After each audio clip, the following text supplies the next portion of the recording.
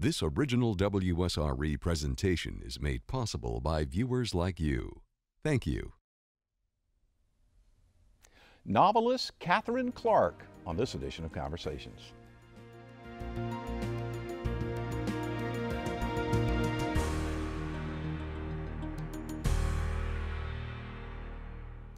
Katherine Clark established her writing credentials co-authoring 2 oral biographies, Milking the Moon, a Southerner's story of life on this planet with Eugene Walterand, and Motherwit, an Alabama midwife story with Onnie Lee Logan. But writing fiction is a whole other challenge. However, for Clark, it has been a successful endeavor. Her debut novel, The Headmaster's Darlings, caught the attention of best-selling author Pat Conroy. He was instrumental in getting the book published and wrote the foreword. Clark and Conroy recently completed his oral biography. Katherine is a former college professor and has an undergraduate degree from Harvard and a PhD from Emory. We welcome Katherine Clark to Conversations. Thank you for joining us. Thanks for having me, Jeff. I'm curious, how did you make the transition from college professor to full-time writer? I made it very happily. I'd always wanted to be a full-time writer, but I knew I needed to support myself, so that's why I got the PhD in the first place. So for many years, I tried to do both and found that it was almost impossible because teaching is like being a parent. Yeah. It just takes all your energy, all your love, all your intelligence, everything you can give, it needs. And while I was teaching, it was much easier for me to do books like the 2 oral biographies I did before my first novel. Right. And it was when I was no longer teaching that I was finally able to devote myself full-time to writing and get that first novel finished. Tell me about the oral biographies you did. And let me get you to explain first, what is an oral biography? Okay. An oral biography is a book, and this is my definition, okay, that no one has written. Okay. It involves getting an individual's spoken words down on paper. So what I have done in those 2 projects, actually it's 3 now with the book with Pat Conroy, I recorded these 3 individuals and got their life stories down on tape in their own words. I got the recordings transcribed, so I had pages and pages and pages of transcripts, and I took those transcripts and edited them into the narrative of the individual's life. And the way I got into it, Jeff, is I was told about a black woman in Mobile, Alabama, who was working as a maid for a family that my cousin married into. Okay. And during his visits to his in-laws, he would talk to this maid, Onnie Lee Logan, and she told him about her work as a midwife and told him actually that her work as a maid was in support of her work as a midwife, sort of like my work as a college professor was in support of my career as a writer. And she wanted to write a book about her experiences as a midwife, but she didn't know how to write. My cousin contacted me to see if I could help her. And I met her, and she was just a natural-born storyteller. Wow. And I knew that what the book really needed was her voice, not just her stories and her life, but her stories and her life in her own voice. Wow. So I recorded her, and I'll never forget the day that the actual book came out. I was still living in Mobile at the time, right, and I took the book over to her house, and I gave her her copy. And she opened it up and sort of rifled through the pages, and then she handed it back to me and said, "Read some of it to me, baby." Mm. And so I just picked up a passage, and she leaned back in her chair and she said, "That ain't nothing but my own words."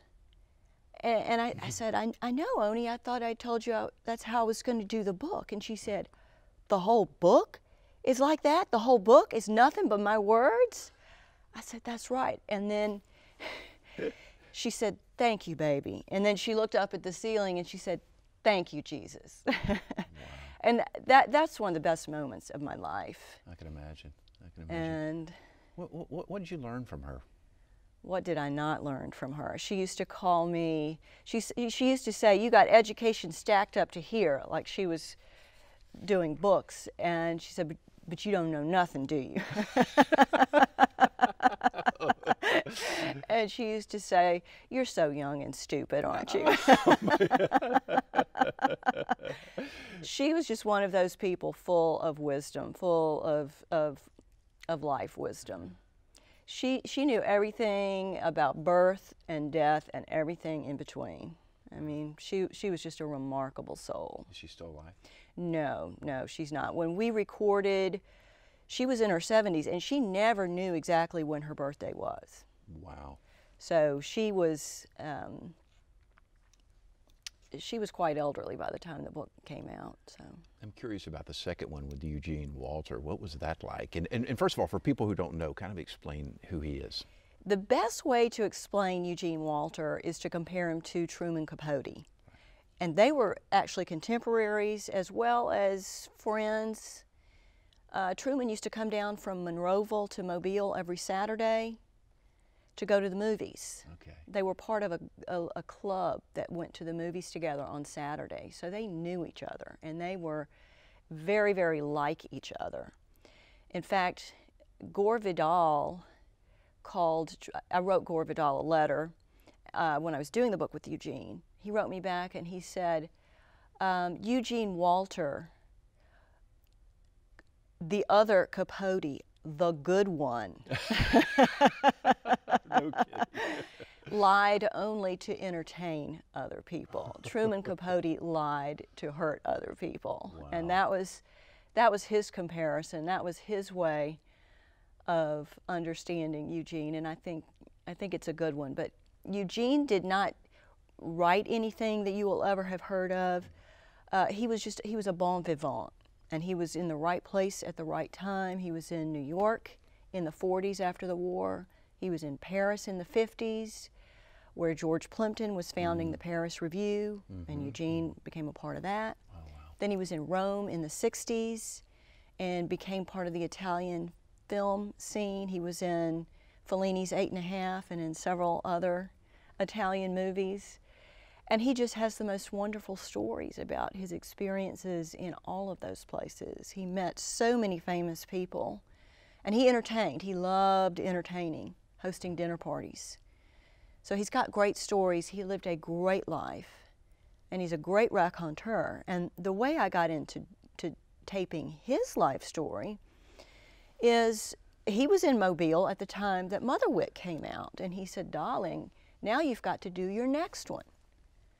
And I said, no, Eugene, I need to write my novels. That was a one-time thing because Onnie couldn't write. Oh, no, darling, this was such a success, you've got to do another one. Finally, I figured out he wanted me to do him. We had all assumed that Eugene would write his own memoirs, because he did write a couple of novels and he was a writer. But then I realized he spent a little too much time with Dr. Jim Beam every day. And putting Jim Beam aside and writing was no longer in the cards for him. And it made sense to tape him as well because he was a better raconteur than he was a writer. He was such an entertainer, such a great storyteller, and he needed an audience. He needed a live audience to really turn himself on. So what were the days like when you would go interview him? Well, I actually, Jeff, thought it was not, I thought it was going to be catch as catch can, and that I'd have to be running behind him and tagging along to parties. And I was surprised when he asked for business hours. He wanted me to arrive at his house at 9 a.m. starting Monday morning. I'd never known Eugene Walter to keep business hours in his life. So that's what I did. I showed up at 9 every morning. and I was escorted into his cat-free room. Cat-free room. Cat-free room, where all his relics from his life in New York, Paris, and Rome were in there. The cat, he had about 7 mangy, flea-ridden cats, and they were not allowed to go into this room. And it also had all his books, all his treasures. So we usually interviewed for 2.5 hours, and he was sober. He was stone cold sober when I got there, which was another surprise. I'd never been around Eugene when he was sober. I didn't know he could be sober. Wow. So I was actually a little worried at first, because Eugene was the kind of storyteller I thought who needed to be a little bit lubricated before he could really be himself, be fully himself. But no, he was great. But about 11:30, he started really needing me to get out of the house so that he could confer with Jim Beam. I understand.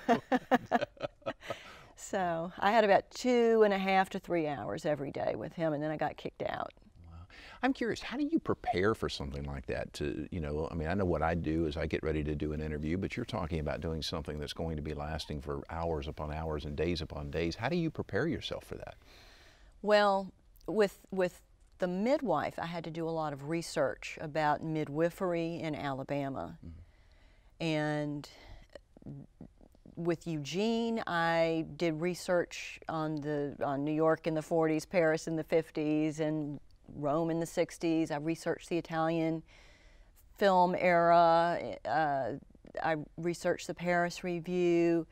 So I had, I hope, enough depth, enough background to come up with some good questions. But here's the thing.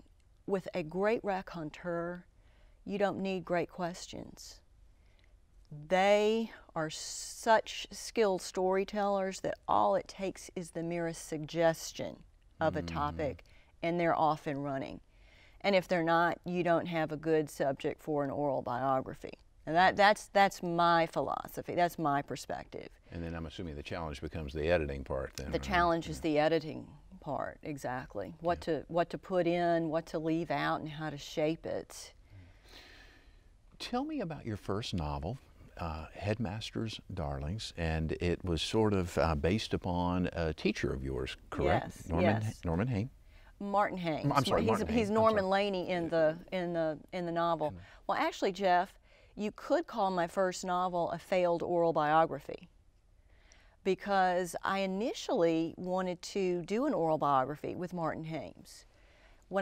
After I did the one with Eugene Walter, somebody said, you need to do this with Martin Haim's. He was just as much a character, larger than life, over the top, just as much a raconteur. Mm-hmm. To me, he had just as fascinating a life story, because he came from blue-collar Alabama and made it to the top of Mountain Brook society right.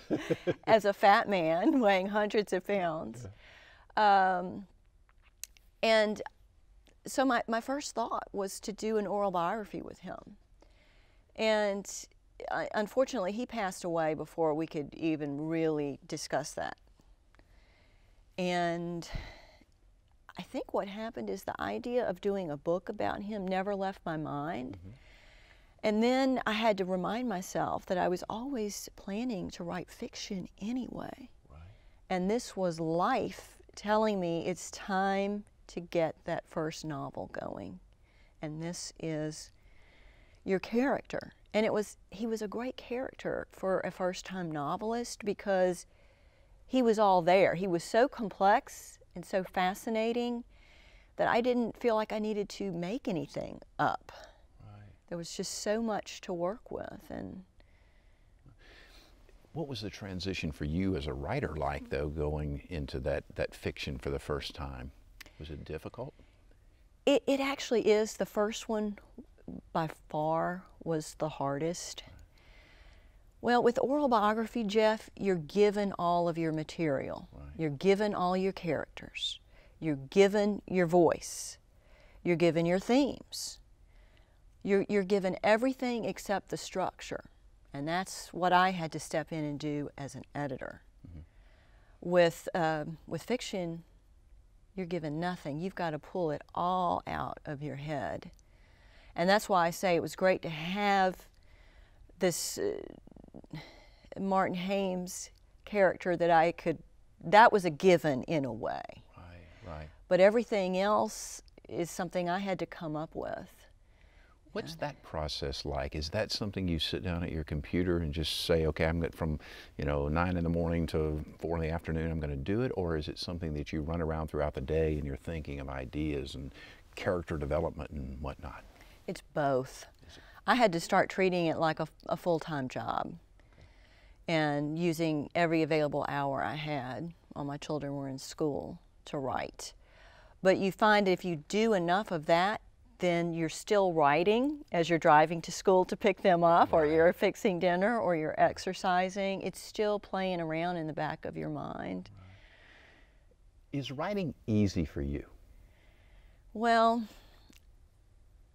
I don't know how to answer that question. I will say this, I love it. Okay, that was my second question. I never feel more alive than when I am writing. When I am writing, I feel like I am fulfilling myself to the fullest, that this is what I'm good at, this is what I can do. Mm-hmm. And there is a great feeling when you're in the middle of that.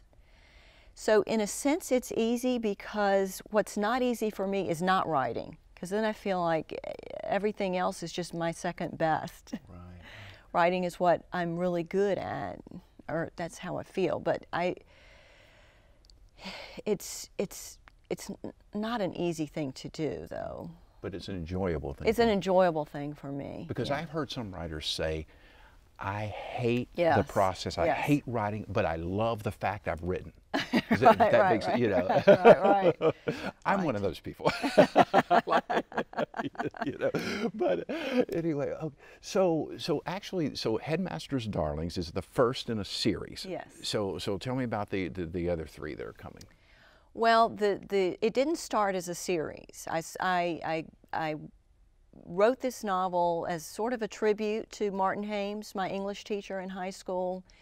And what I wanted to do was to show, to me, this teacher had a huge impact, not just on his students or a school, but he had an impact on an entire community.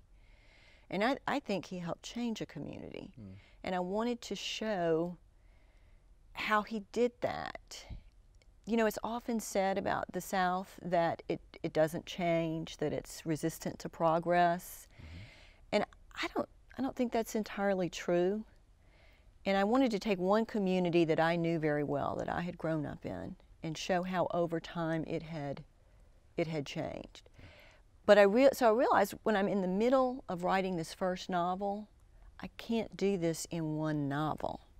If you want to show how something has changed over time, you've got to go over time. You've got to start in the 80s or start back when, which is what I do, and then you've got to chart the evolution. You've got to chart some progress. Right. And so the idea of a series came when I was in the middle of that first novel. Okay. And the second book will be? It's called All the Governor's Men. And they're called the Mountain Brook novels, the Mountain Brook series. And for people who aren't familiar with Mountain Brook, it's kind of an exclusive area of Birmingham, Alabama. Correct. Right. Correct. The second one is actually, in some ways, a prequel. It's set against the backdrop of George Wallace's last run for governor of Alabama in 1982. Okay. I felt with the second one I needed to show more of the whole Alabama context, the whole state. Right. So in the backdrop of the campaign gave me a way to do that. Great. And then the third one? The third one moves us forward in time. Okay. It's called The Harvard Bride. Okay. And then the fourth one is called The Ex-Suicide, which is a play on a Walker Percy concept, Walker Percy grew up in Birmingham. Okay. And that novel is set in the house that he grew up in across from the Birmingham Country Club. Wow. And that one is set in '97. Okay. So I'm slowly but surely making my way up to the present day, and my goal is to keep writing the novels until I get to the present day. So as you expand, how do you go about doing your research for that? I mean, I'm assuming even though it's fiction and you're making it up, you still have to have some level of reality with it. Right. So how do you go about doing that? Well, the one that needed the most research so far has been the second one, All the Governor's Men. I had to do a lot of reading and research about George Wallace and about just how campaigns work in general. Mm-hmm. The others, so far, I have been able to pull on my own experience and observation. But I think as I go forward, I'm going to need to do more.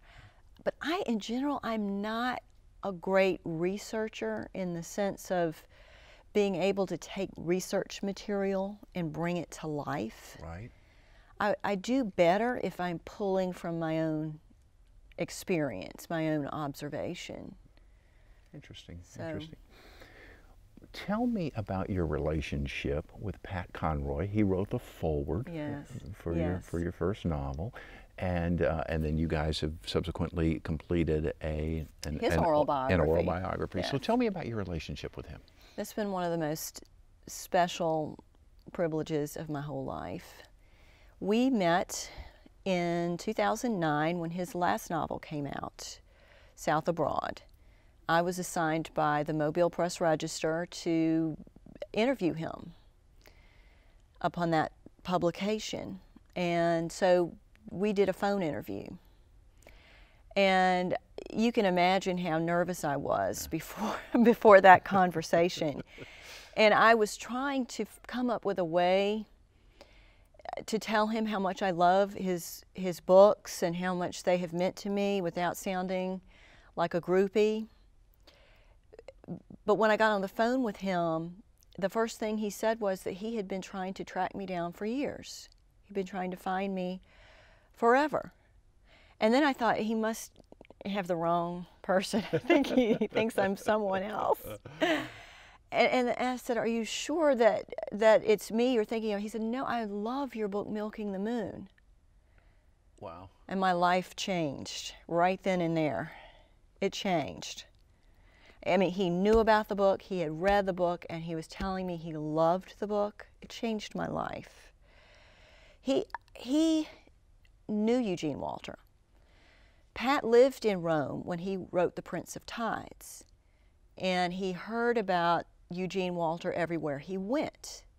They crossed paths. Eugene had just gone back to Mobile when Pat went over to Rome to write Prince of Tides. And he heard about Eugene everywhere he went. Oh, you just missed him. Oh, you just missed the most wonderful Southerner. Mm. So when Pat moved back to the U.S. a few years later, one of the first things on his to-do list was to go look up Eugene Walter.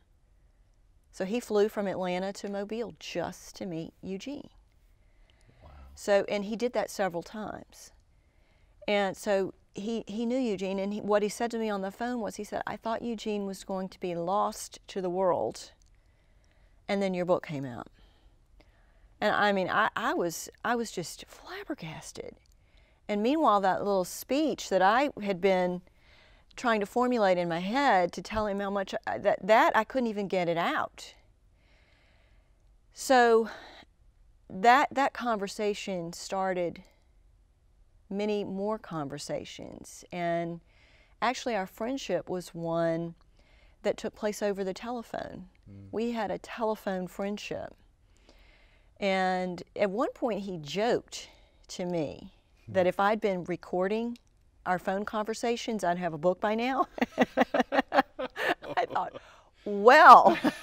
You had to find time to tell me, right? Yeah. But I will waste no further time, Pat. Actually, what happened is, so he said that, and then he had a health scare. This is about 3 years ago. And he nearly died in this health scare. He was in the hospital for 2 weeks. and came back from that, called me, and said, you know, it made me realize what's on my to-do list before I die. And one of the things is I want to cooperate with a biographer. I said, well, I'm not the one to do a scholarly biography. I'm just not oriented that way. I said, but I'd love to do with you what I did with Eugene Walter. He said, let's do it. And we did it. And we did it mostly over the telephone, which is actually how he prefers. He's deaf, and he has great hearing aids. But when that phone is up right near the hearing aid, he can actually hear better than if he's in the room with you. So we did most of the recording over the phone, and it worked. He does not need a live audience like Eugene Walter did. That's what I was concerned about at first, but he doesn't need that live audience. He's a great conversationalist, and he loves talking on the phone. A friend of his once explained that, you know, Pat is a recluse when he's a writer. He writes all day, and then for his social life, he picks up the phone and he starts calling friends, and he just talks. And that's his social life when he's writing. Well, in about 1 minute, what's the most, I guess the most important thing you took away, or you take away from your relationship with Pat? I don't know if I can do that in 1 minute. Sure. Pat was a wonderful human being, as well as a great writer. And he was always telling me that writers usually are no fun as friends because they're jealous, they're competitive, they don't help each other. There's no sense of camaraderie between writers. And he showed me that it's important to be a human being first. Wonderful. Thank you so very much. What an absolute pleasure visiting with you. Great being here, Jeff. I wish you the very best of luck. Thank you. Katherine Clark. By the way, you can see Katherine's work and figure out how to get her books and whatnot at katherineclarkbooks.com. Now, you can see more of our conversations online at wsre.org/conversations, as well as on YouTube and Facebook. I'm Jeff Weeks. Thank you so very much for watching. I hope you enjoyed the broadcast. Take great care of yourself, and we'll see you soon.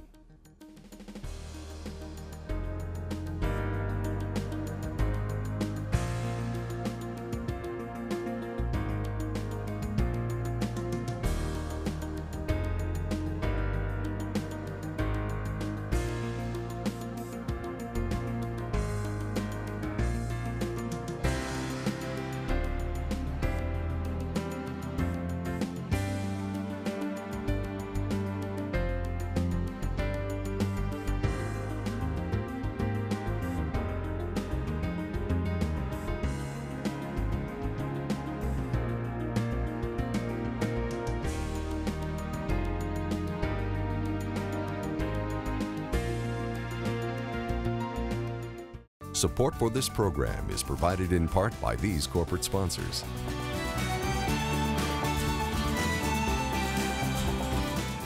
And by viewers like you.